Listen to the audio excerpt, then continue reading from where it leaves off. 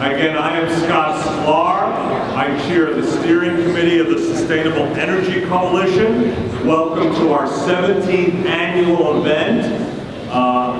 You know, it is particularly gratifying first that all of you took time to come today, either to show off what your association or company does in this field, or coming from congressional staff and the media to see what's going on.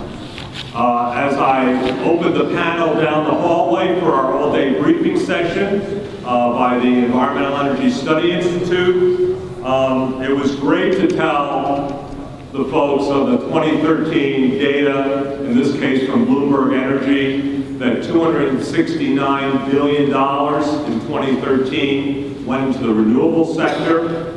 ACCCA says over $300 billion in the advanced energy efficiency sector, and that's all private sector dollars.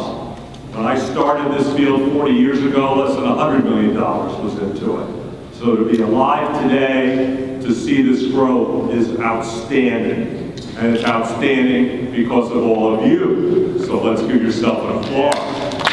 This is it.